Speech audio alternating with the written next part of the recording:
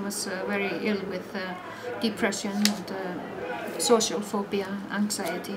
Now I've received recovery and finished university and got a job here.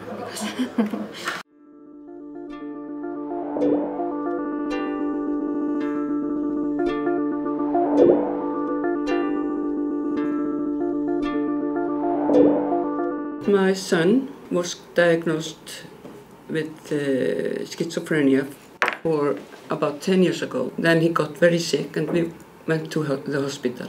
He became worse and worse, and then I learned about hugarafl or mind power. I phoned Auður. I just heard that he was very, very sick, and I decided in the beginning to go home to her. She came to our house to talk to him. I could tell him, I have seen so many things, I have seen so many people to recover, so even though you are in this situation, you can recover. And he never heard that before. That was a kind of breakthrough for us. At the hospital, he was just told, you have to do that, you have to do this, you have to take the medicine, and he wasn't able to decide anything about his life himself. You have to have a chance to be on your own terms somehow and work with your inner core, your life story, not your illness story. It's about talking to a person or talking with a person. We work only on equal basis. We are not working like this. And getting to know the person and to be connected. Then maybe you don't have to be hospitalized if you have a support person like this. And then he started to come here after he had learned to trust Auður.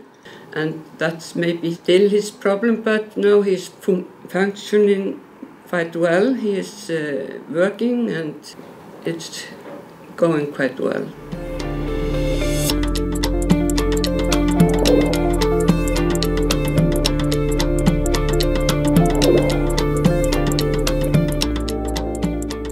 It is like a recovery center, and it's not an institution, it's closer to the society. Here we have a team of professionals and peer supporters. We have 2 psychologists, 2 occupational therapists. Here we have our yoga teacher. We have like 60 people every day here. They're coming to the center. Some are just coming for the discussion with the support person. Some people are coming for the groups, and we work with families too. And sometimes in acute situation, we are going home to help the family to decide what can we do. We do believe that people can recover, and we see that every day.